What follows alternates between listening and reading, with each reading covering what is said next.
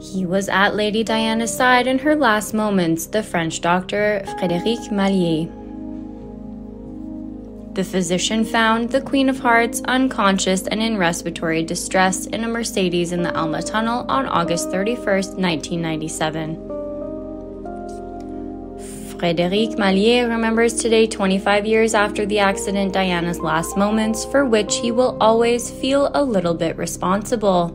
I realize my name will always be attached to this tragic night.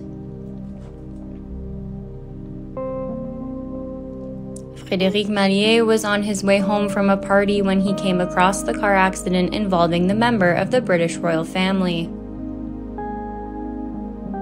I feel a little bit responsible for her last moments, said Mailliez. Mailliez was driving into the tunnel when he saw a smoking Mercedes nearly split in two.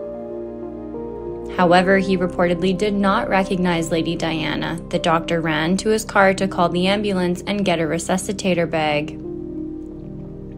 I know it's surprising, but I didn't recognize Princess Diana.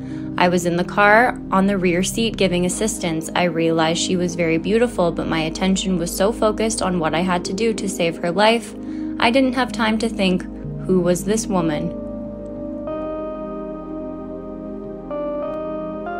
The doctor later learned, along with the rest of the world, that the woman he was trying to save was the Princess of Wales.